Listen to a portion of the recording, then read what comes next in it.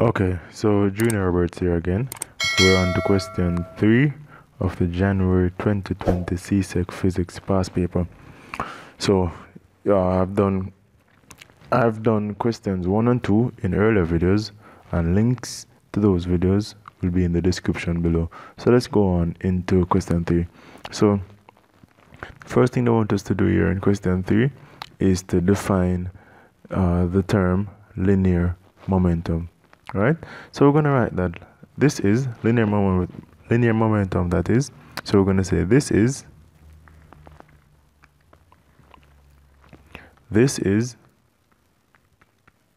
the product of mass and velocity of an object. Right, so essentially we're saying that linear momentum is the mass multiplied by the velocity of that object.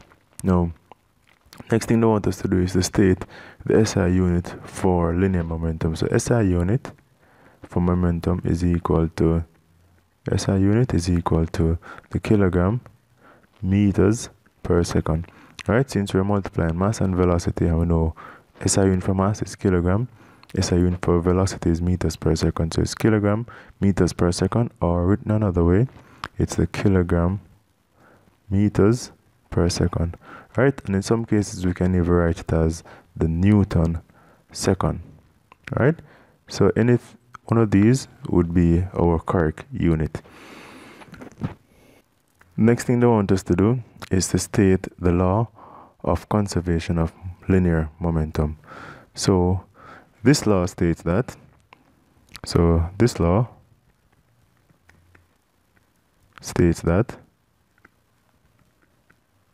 for an isolated system, right, isolated, or we can say a closed system, the sum of the momentum of the system before collision is equal to the sum of the momentum of the system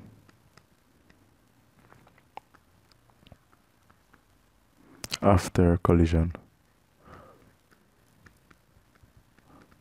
Right, so what this law is saying, that the law of the conservation of momentum is saying that if we have an isolated system, right, that is free of any external influence, the sum of the momentum of that system is equal to the sum of the momentum of that system before collision is equal to the sum of the momentum of that same system after the collision. So that's the law of conservation of momentum. Now let's move on. Now this question says state 2 real-life examples that demonstrate the conservation of momentum. So one clinical or one classical example, right, is billiard balls, right, striking each other. So you can say striking each other.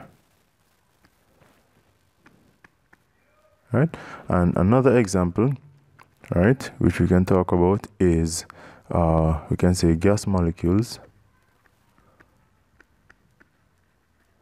colliding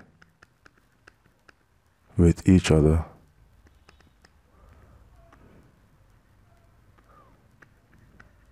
Right, so these are two examples of these are two real-life examples of the conservation of linear momentum. Now let's move on and see what the question else wants us to do. So the question here says trolley A and trolley B collided head-on. Trolley A has a mass of 72 kg and was moving towards the west at 5 meters per second, while trolley B of mass 69.4 kg was moving toward the east with a velocity of 4.5 meters per second. Now the question wants us to calculate the initial momentum of trolley A. Right, so we're going to say that momentum, since momentum is a product of mass and velocity, we're going to write that momentum P is a symbol for momentum, is equal to M of trolley A. So we can say MA, right, which represents trolley A, multiplied by the velocity of trolley A, which we can call VA. Right, now the mass of trolley A is 72 kilograms. So we say 72 kilograms, right, multiplied by the velocity of trolley A, which is 5.5 meters per second. So we'll say 5.5 meters per second. Right, now if we take out our calculator, right, and we say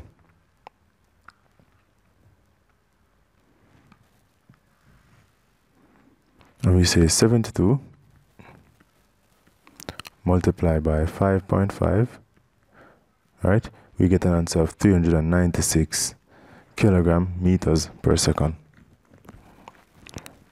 So we will have 396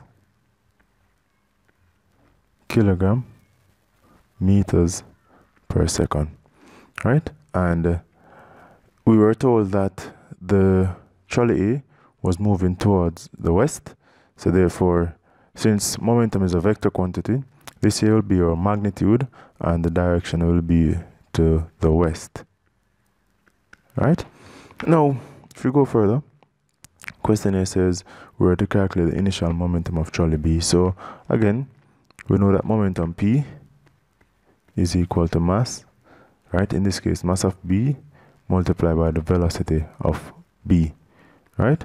Now the mass of trolley B, we were told, is 69.4 kilograms.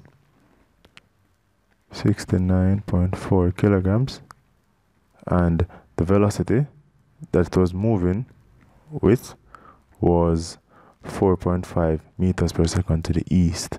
So 4.5 meters per second. Right? Now, again, we're going to take our calculator and we'll simply say 69.4 multiplied by 4.5. And that gives us an answer of 312.3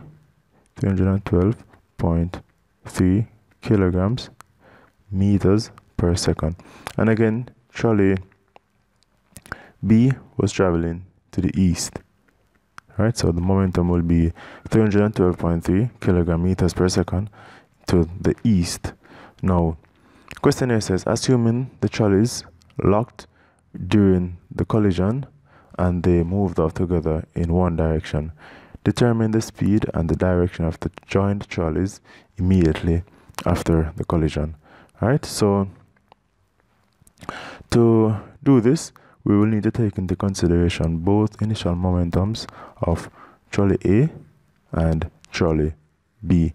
Right, now we will apply the formula for the conservation of linear momentum, and in this case we'll be looking at an inelastic collision, right, because we were told that the objects, they collided, right, they collided and they locked during the collision and moved off together, right? So we're going to look at an inelastic collision. So the formula we will use, first of all, we say that the momentum before is equal to the momentum after, right? Now the momentum before is given as m1, right, times u1, which is the mass of object 1 times the initial velocity of object 1 plus the mass of object 2 multiplied by the initial velocity of object 2, right? And that is equal to the mass of object 1 plus the mass of object 2 multiplied by a common velocity, right? Which both objects after collision will move off with. Now in our case, we know that m1 is actually the mass of trolley A, and u1 is the velocity of trolley A, and m2 is the mass of trolley 2, and u2 is the initial velocity of trolley 2. Right, and if we take the sum of all of this, we will get the momentum before. Now we had calculated the momentum of trolley A and B before, so we're going to take those two as our initial momentum. So this is the initial momentum of trolley A, and this is the initial momentum of trolley B. Right, so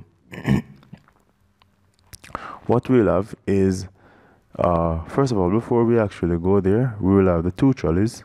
So what we would have incidentally is we will have this trolley here. Let us say this is our trolley, right? And this would be traveling to the west, so it will be going this way, right? And then we'll have this trolley here, right? And this trolley will be traveling to the east, right?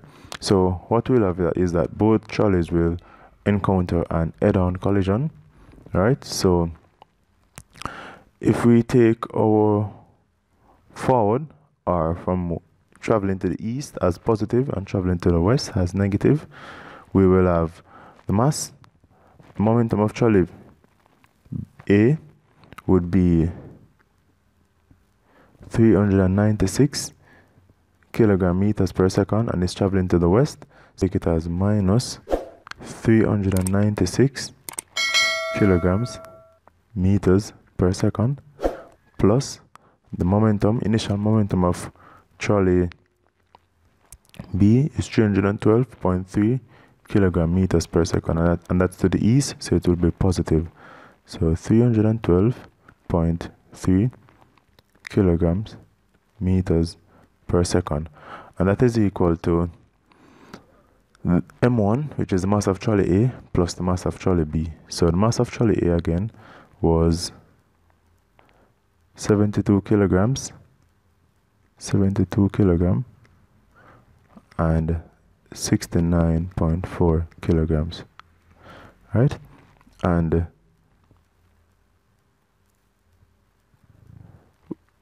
they will move off with a common velocity, right, which we can call v. So working out this portion of the equation, we will have, let me get out the calculator here, we will have minus 396 plus 312.3, right? And that will give us an answer of minus 83.7. So we'll have minus 83.7 kilograms meters per second, and that is equal to 72 plus 69.4, right? So 72 plus 69.4, and that is 141.4 kilograms times big V, right? Now, in order for us to actually determine what V is, we can simply transpose our expression and make V the subject. So we'll do that by simply dividing both sides by 141.4 kilograms. Right, so we'll divide this one by 141.4 kilograms. Right, so V then now would be equal to, again we'll use our calculator, and we'll say negative 83.7 divided by 141.4, and that gives us an answer of minus 0.59 meters per second.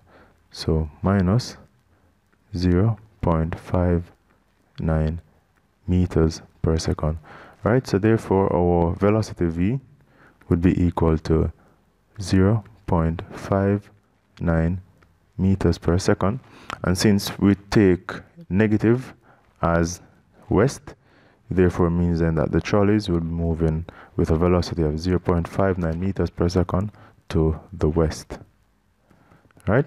And this all makes sense here because we have two objects that are colliding, right? Object A, or trolley A, had the greater momentum and it was going to the west, because if we look at both momentums here, trolley A at a momentum of 396, while trolley B at a momentum of 312. Right, so therefore, upon colliding, and they stick together, they're going to move off in the direction of the object with the greater momentum. In this case, trolley A, which was moving to the west. Right, so therefore, our answer will be 0.59 meters per second to the west. So again, this was Junior Roberts coming to you with realjuniorroberts.com. If there was anything in this video that you wish to get further clarification on, please post it below in comments and I'll do my best to clear up any misconceptions for you. Like this video if it was helpful and click subscribe on the bell notification so you'll never miss any of my new videos. Thank you for watching.